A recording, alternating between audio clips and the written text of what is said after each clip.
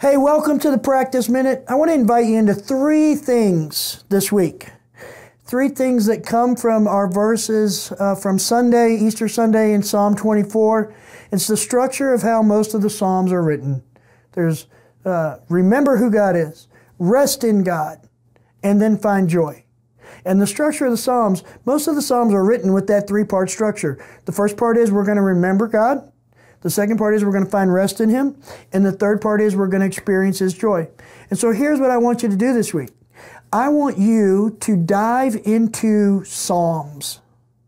Maybe a great place to start is what's called the Hallel. It's Psalm 113 through Psalm 118. I want you to dive in there and do a little bit of reading, do a little bit of exploring, do a little bit of study, and look for those three sections in each one of the Psalms. Now, mind you, they don't always end and cleanly and move on. And sometimes they're repeated. So you may find remember, rest, joy, remember, rest, joy, all in the same psalm. Sometimes, no matter how long the psalm is, it's three distinct parts.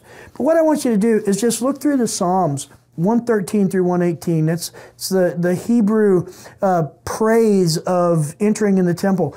As we talked about on Easter Thursday last week, the Hallel ended with Psalm 118, which is probably the psalm that Jesus sang on the way to the Mount of Olives to pray in the garden with His apostles or in the upper room shortly after they finished their dinner.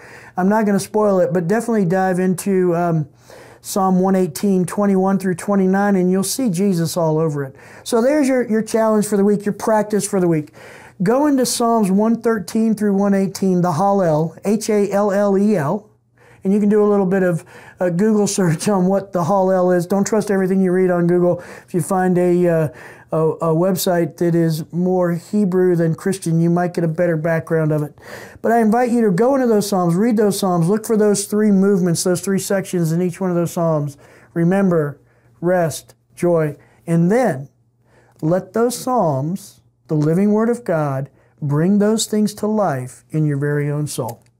Thanks for watching and have a great week.